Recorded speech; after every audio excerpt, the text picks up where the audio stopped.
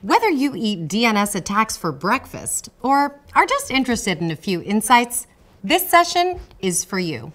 Please give a warm welcome to Uriel Gabay, Senior Security Researcher at Pentera.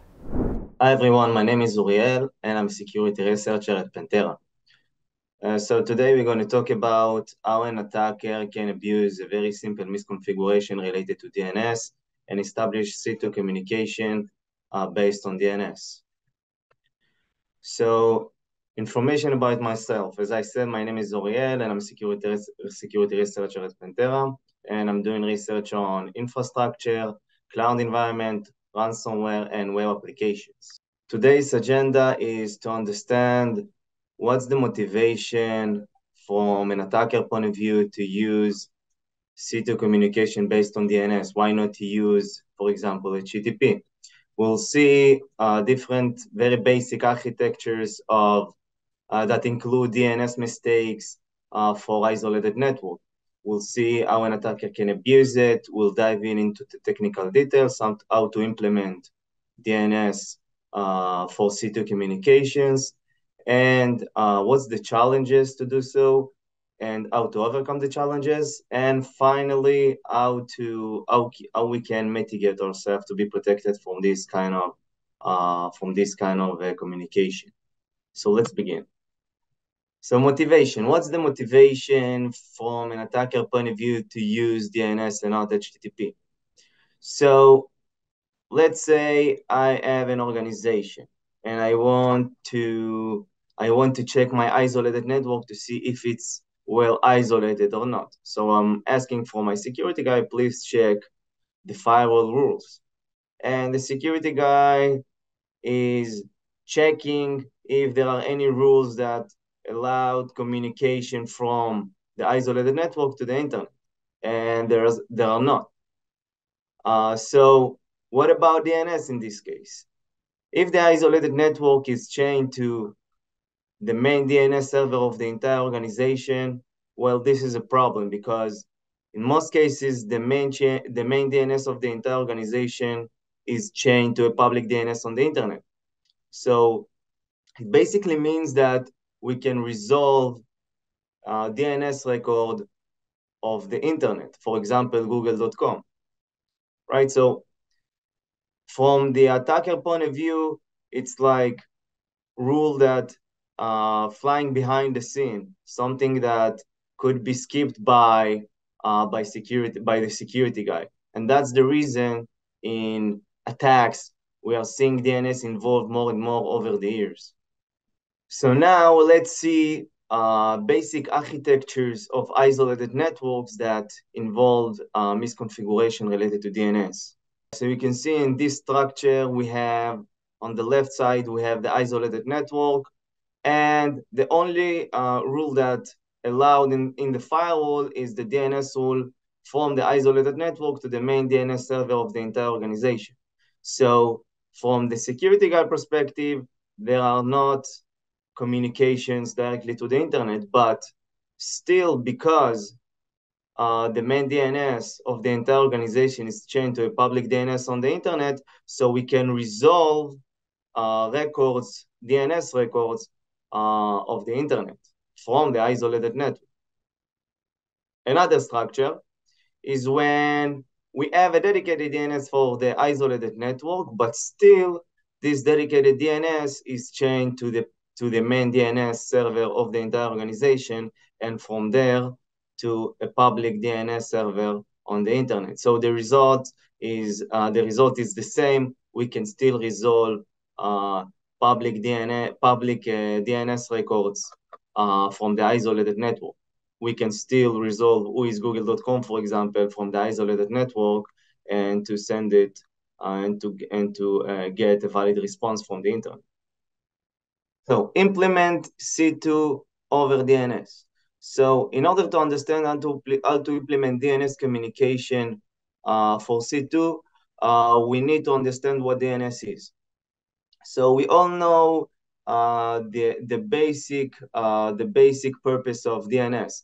We have an host name, and we want to try to translate this host name to an IP. So in DNS, this is only one type of DNS. It's called A type.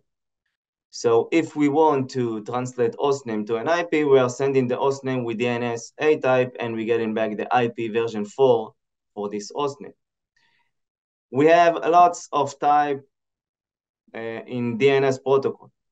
And we have two types that we must understand before we dive into the implementation itself. One is NS, name server. Name server, if I'm sending an hostname with name server DNS type, I'm basically asking, please give me the hostname, the remote server actually that's responsible to answer for this record. TXT type is any text provided by the record administrator. So the administrator of this record can put anything, any text, any description, any something that describe the record itself, and we can get it. If I'm sending an hostname with TXT record, so I'm getting back the TXT provided by the administrator. So name server record, as we said, I'm sending the hostname with type of NS, and I'm getting back who is the server responsible for this, and the DNS record eventually will change to this remote server. So for example, if I'm an attacker, from here we understand that as a prerequisite, an attacker needs to buy name server record in order to communicate with a remote server. So if I want to establish an attack and I want the communication to be based on DNS, so I need as a prerequisite to buy name server record, for example, let's say Pentera.io, right? And any subdomain that under Pentera.io will eventually, the DNS request will eventually get to me. So that's the way I can get requests for DNS to establish name server record. So this is one. This is a prerequisite for an attacker. TXT record, as we said, as an administrator for this record, I can write anything I want in the TXT for this record. So this is a very good idea for attacker to use to get command to the C2 client. If the C2 client is asking something, so I can send the information back based on the content of the TXT record. So now let's see real example. So as you can see, if on the left side is the isolated network, the isolated network. So if I have a C2 client that try to communicate with me, so the C2 client will send, give me a command.pentera.io. So as I said, as a prerequisite, the attacker needs to buy name server on the public, on the internet. So anything under Pentera.io will eventually get to Pentera.io name server record, which as a prerequisite belongs to the attacker. So now, if I'm sending, give me a command, for example, which this is the request .pentera.io, so eventually it will be sent to the attacker name server record, right? And because this is a TXT record, now the attacker can send information back inside the TXT content. So that's basically the channel to, in the first part of the DNS record of the request, I can exfiltrate information. And in the content itself of the TXT record, I can send the information back to the C2 client. So now let's talk about attackers' challenges. DNS in most cases based on UDP. And this is why we have no error detection and we have no control flow as we have in TCP, which is built in TCP.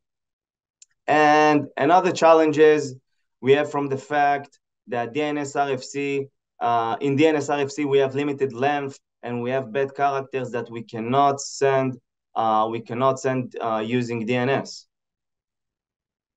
So let's see how to overcome those challenges.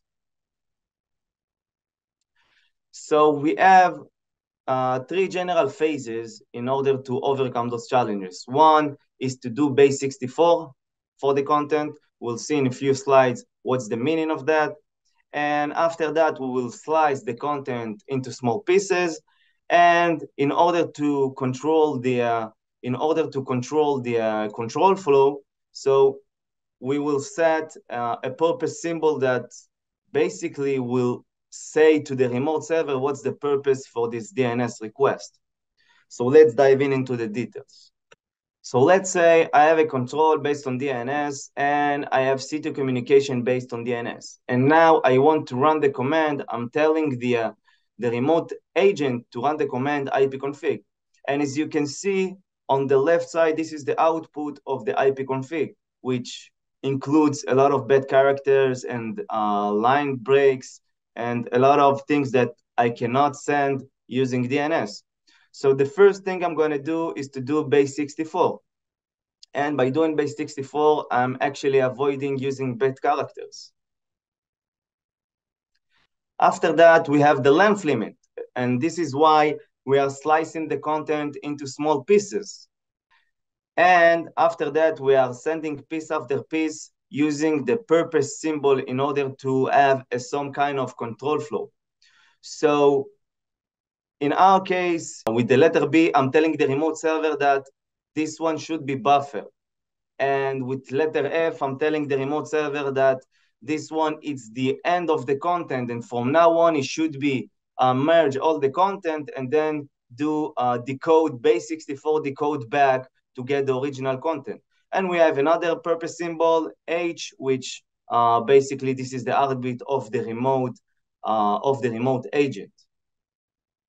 So now let's see a real example.